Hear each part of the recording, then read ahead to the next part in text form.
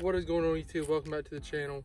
If y'all have not seen our what's in the bag video, go watch this before this video to get a feel of what I'm talking about. So in the what's in the bag video, I showed y'all this club.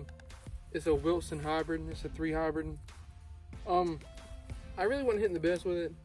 Hit it about 200 yards, but I mean it wasn't like clean or nothing.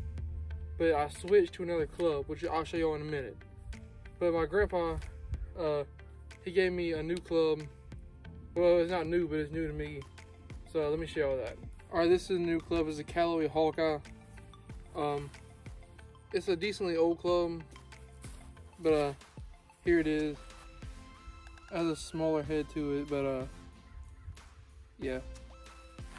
It has the common Callaway face with the arrow on it for the Callaway logo. But I'm gonna give it 3 rips here and show y'all why I switched. So let's get it.